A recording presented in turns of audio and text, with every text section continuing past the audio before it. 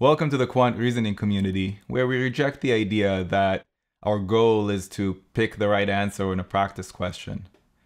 Our goal is to learn from that question and to improve our reasoning from that question. Now, let's be honest, the GMAT is one of the most stressful experiences you can imagine. In fact, I remember a student of mine, he was on his way to the test center, and so he turned off his phone because he was on his way to the test center. But then he remembered he had planned to listen to a playlist on the way there. So he turned it back on and enjoyed his playlist.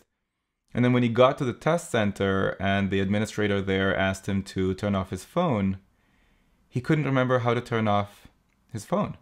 And he was telling me this story, and I say to him, but hadn't you just turned it off 20 minutes earlier? And he goes, yeah, exactly. I remembered how to do it on the way there.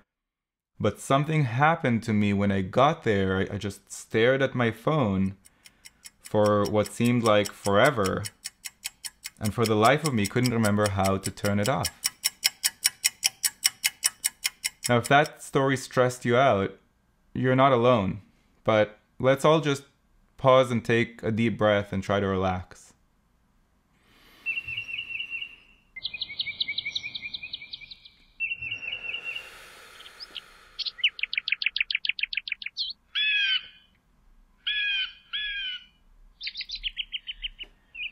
I invite you to join quantreasoning.com and meet me once a week at a Zoom webinar.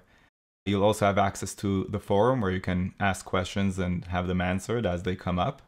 And of course, you'll get full access to sections of my book as they become available. I'll see you in the next Zoom webinar.